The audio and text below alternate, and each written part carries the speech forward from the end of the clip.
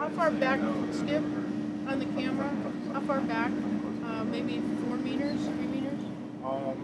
I think from that, about 3 meters. We can get good pictures of it then.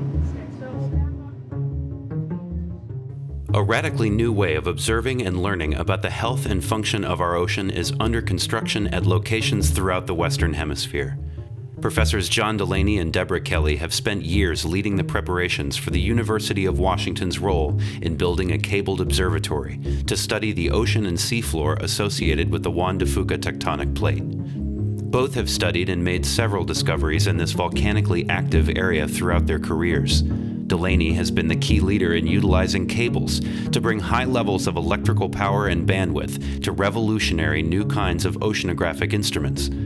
The cabled observatory's roots are right here at the UW. Delaney first began thinking about using telecommunications cables for a permanent presence in the ocean in 1991. I was at the American Geophysical Union meeting in San Francisco with a colleague of mine. He said, you know, it's very frustrating using the submersible Alvin and being at sea for 15 days, sometimes 20 days.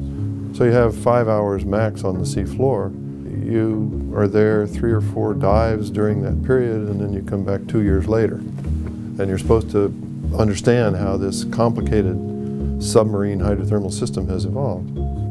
He said, well, you know, the communications community is now laying fiber optic cables on the sea floor. The first one was laid across the North Atlantic in 1988. Maybe we could get a used cable or something and do something with it. I said, well, yeah, we could stretch it from Seattle to the Juan de Fuca Ridge. Put in an abstract and work together for 6 or 7 years on that concept. While we talked about it and wrote about it and thought about it and started working with people that were involved in coastal oceanography and global oceanography, new ways of doing science in the oceans emerged as the theme for the Ocean Observatory Initiative. The cabled system is now part of a project that is national in scope, involving multiple institutions and scientific disciplines, and several different locations. Thanks to the cables, anyone with an internet connection will be able to access live data coming in from the ocean and seafloor, including high-definition video from an active underwater volcano. Ocean Observatories Initiative, it's the largest project funded in ocean sciences.